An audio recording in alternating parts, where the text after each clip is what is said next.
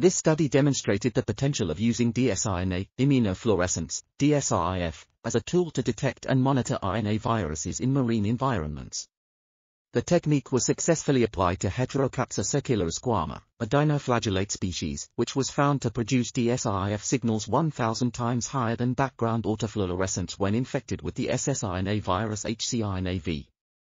Furthermore, dsRIF-positive cells were observed throughout the entire infection cycle, reaching up to 63% of the population.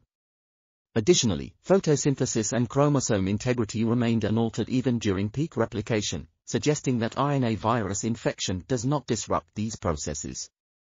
Overall, this study provides evidence that dsRIF can be used to detect and monitor RNA viruses in marine environments, thus providing a powerful tool for studying virus-driven ecosystem impacts.